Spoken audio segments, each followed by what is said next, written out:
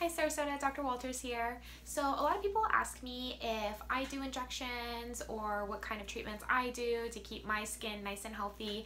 So this is basically out of the injections. I will do Botox. I use it in my forehead and in between my eyebrows. You'll definitely see some movement here, but not a whole lot of creasing. I still want to look natural and I still want to have facial expressions.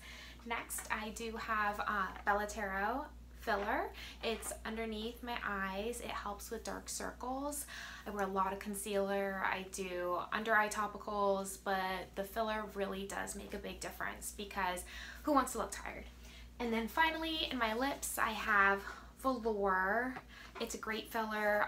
It gives that nice natural plump look and it's fuller but not too pouty. I still want to look natural. I think it's really important when you do injectables that you stay looking refreshed and natural, like I said. Anyway, I hope you learned something and don't forget to follow me on Instagram or Facebook at Dr. Walters DNP.